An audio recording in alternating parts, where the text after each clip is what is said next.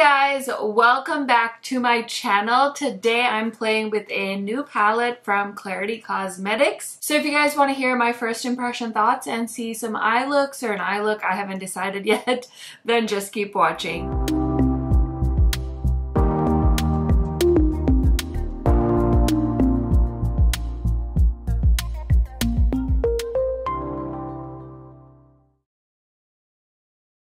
If you guys are new to my channel, welcome. My name is KARENHARRIS. I like to film tan girl friendly makeup videos here on YouTube. Highly recommend subscribing, watching this video all the way to the end, and turning on those notifications so that you don't miss out on any of my new uploads. And without further blabbering, let's get into it. Okay, you guys, I'm so excited. I'm actually a brand spanking new affiliate to Klarity Kosmetics, so I've tried a few of their palettes myself that I've purchased, but it's been a hot second since I tried their stuff, and I feel like I saw some rumblings on Instagram that they are making some changes. I know they used to have those really big single eyeshadow pans, and I feel like I read that maybe they were changing their pans. I can't remember if they're doing any changes to eyeshadow formulas and things like that, but if I have any extra information, I'll definitely let you guys know in a pinned comment or something like that. But I did swatch this new palette, the Aloha palette, which hopefully you guys have seen close-ups while I'm talking, and the formula feels very promising. The metallics feel so buttery, which I personally love. I love a very buttery metallic shade because it typically means that it's gonna foil really beautifully on the eyelids, which I love. The mattes feel extremely pigmented, so I am very, very excited to put them on my eyes. I am interested in seeing how people will kind of play with this color story because it's definitely a tropical themed palette, so there are some fun tropical shades. There are not that many dark matte shades in this palette though.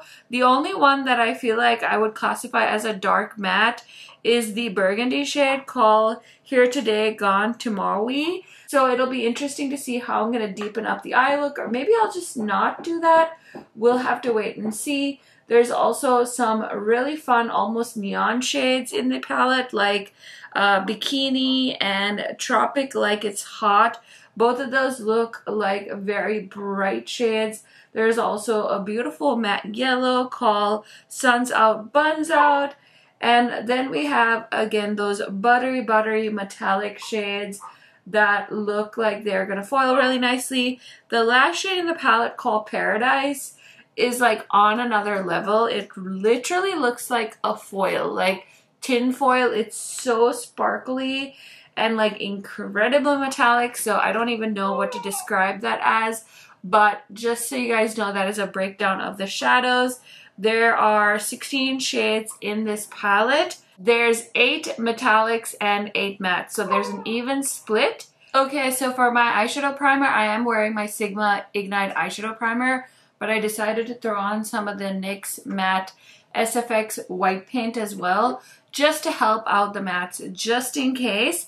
So I definitely have a green eye look in mind, just because you guys know that I bleed green eyeshadow at least. So I'm going to go ahead and try the green shadows at least on one eye look because I'm oh so curious. Especially this shade called Girls Just Want to Have Sunsets.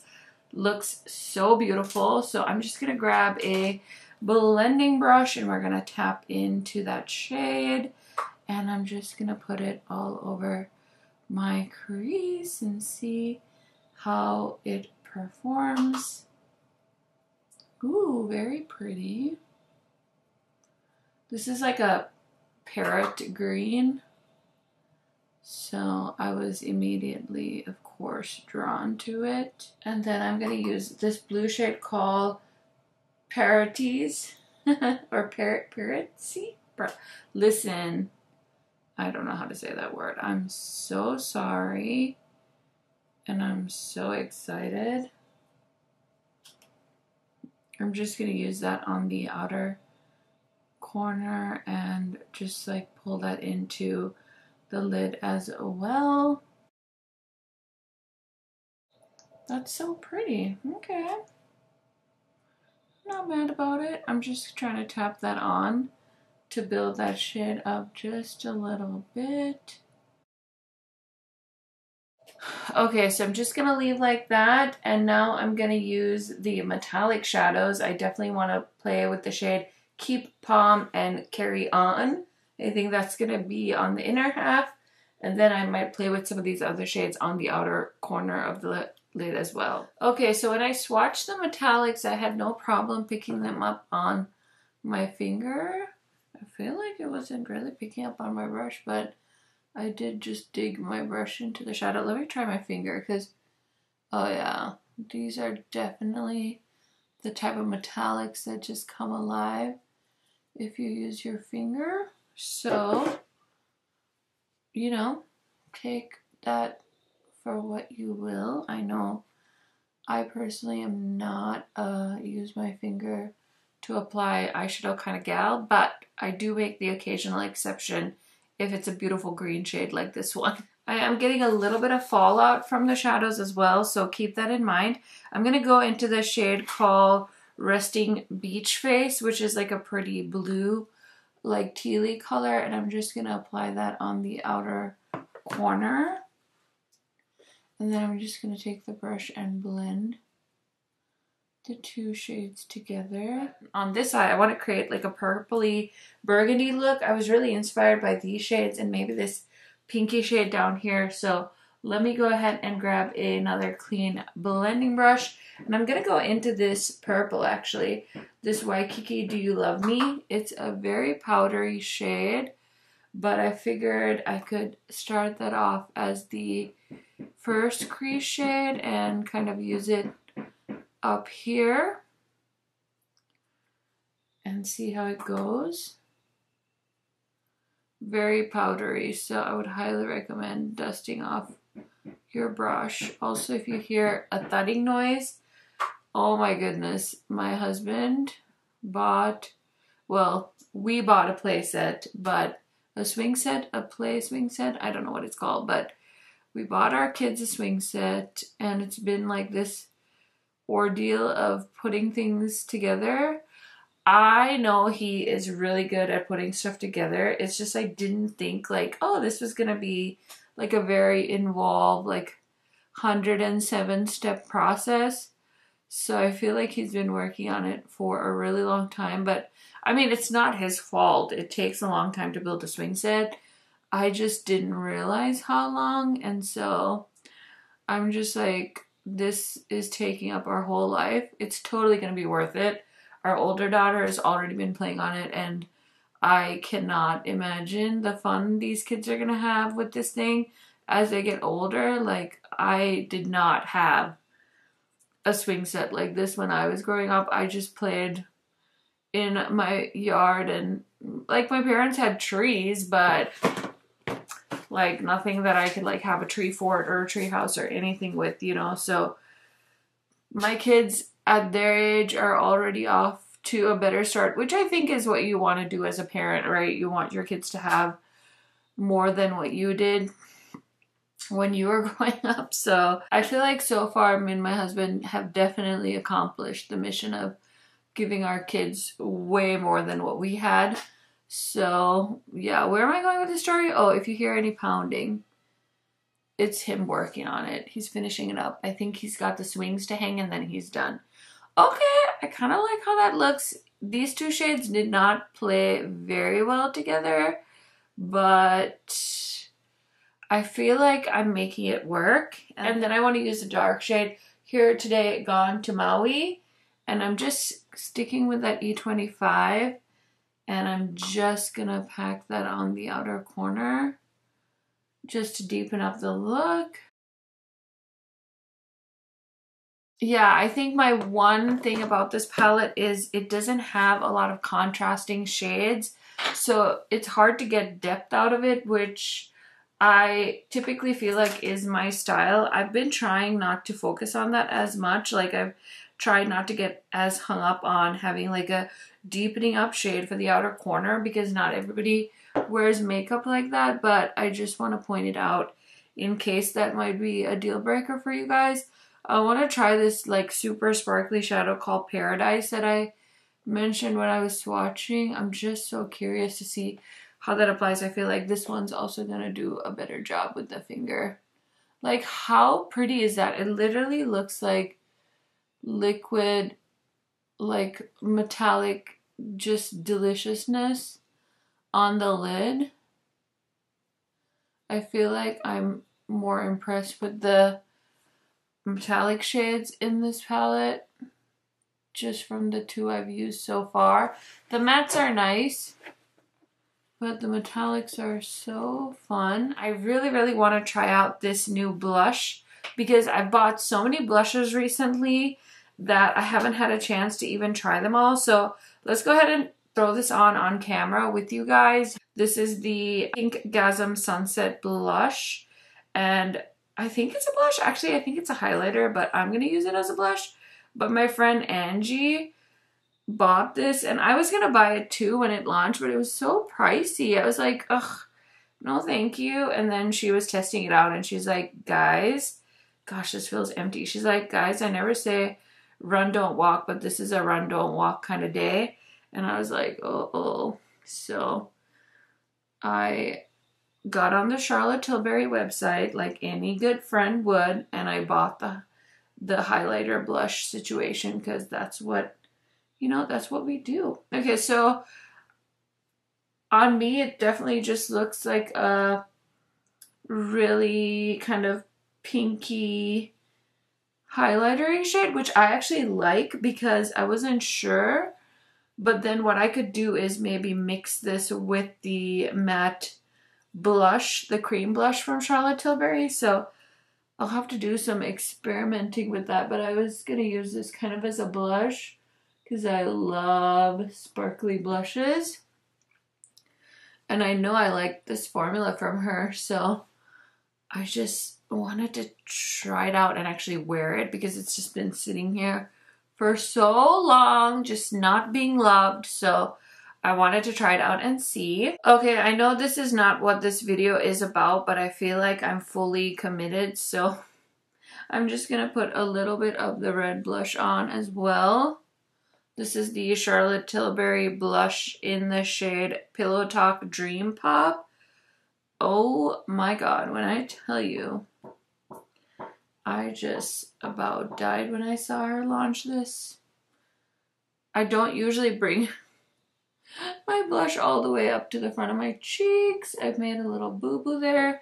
Got a little excited.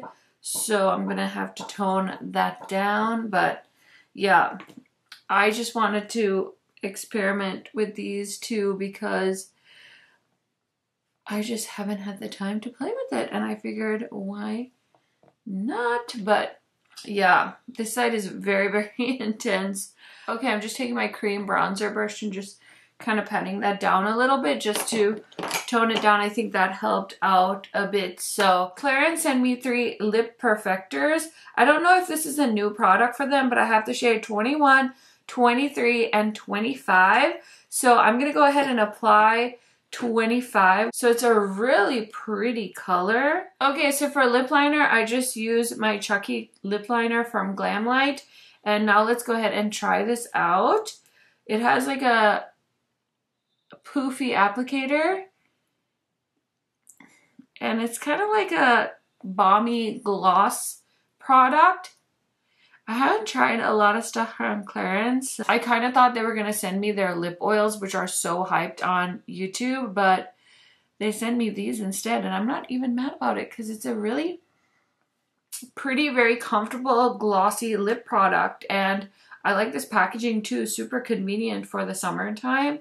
So I figured I'd demo that for you guys in case you were curious about the Clarins lip perfectors. Okay, so I'm gonna finish up these eye looks, throw on some mascara, throw on some earrings, and I'll be right back to discuss my thoughts on the Klarity Kosmetics Aloha palette. Okay friends, so I can't play with a palette called the Aloha palette, which automatically makes me think of Hawaiian flowers, and so I decided to grab these giant flower earrings and celebrate this look. So what do you guys think?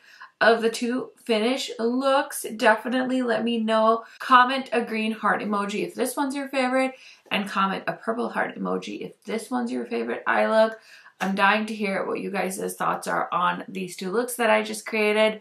Now let's go ahead and talk about the palette really quick so that I can help you guys decide whether you're going to pick this palette up or not. So as far as this goes and my makeup preferences, I think my number one criticism would be that it doesn't have enough deepening up shades. I wish that there was at least a black shadow in this palette, because then I could really deepen up the eyeshadow looks a little bit more, which is how I like to do my eyeshadow. But that's not the end of the world. It's just my little tweak that I would make if I was working on this palette. I think the metallics are really beautiful. They definitely seem to apply better with my finger, which is not my favorite way to apply metallics, but every once in a while I will do it for the sparkle. I will use my finger to apply shadows. So I know some people love to do all of their makeup with their hands, which is amazing, but I'm definitely a brush gal when it comes to eyeshadows. As far as the mattes go, it's definitely not my favorite eyeshadow formula as far as mattes. I definitely feel like I prefer the metallics in this palette, but they definitely work well, and I was able to achieve these two looks with the palette. So I am very, very excited to play with this palette some more. Like I said, I am a brand new affiliate with Klarity, so if you guys are planning on shopping with this brand, you guys can use my code KHMAKEUP to save, and I would love to hear in the comments if you guys are planning on picking this palette up, or if you're passing on it. Definitely let me know your thoughts down below. Okay, this video is not a testing new makeup video, but I did try out the Charlotte Tilbury Pinkgasm Beauty Light Wand. So I just wanted to mention it, and I will link this down below for you guys if it's still available. I was expecting this to be a lot more pigmented. I love the Beauty Light Wands from Charlotte Tilbury, so I hope that she continues to make more shades. I would love a terracotta shade, but this one I was worried it was going to be like very pink, but it's more like a muted pinky, like burgundy kind of tone. Definitely gonna keep playing with it. It did dry down really nicely, and I think it paired really well with the matte blush from Charlotte Tilbury as well. I did not add any other additional highlighter. I will also try and remember to link whatever else is on my face today in the description box in case you guys are curious. And then these Clarins Lip Perfectors. I did actually wear the shade 25 when it first arrived at home, just because I was curious to see what kind of product this was. And it does wear really nicely and comfortably. It's hydrating. So to me, it's like a lip balm gloss type product, which seems to be the rage these days. So very, very happy to have tried both of those new products as well. I hope you guys enjoyed this video. Thank you so much for hanging with me, and I will see you in another video very, very soon. Bye!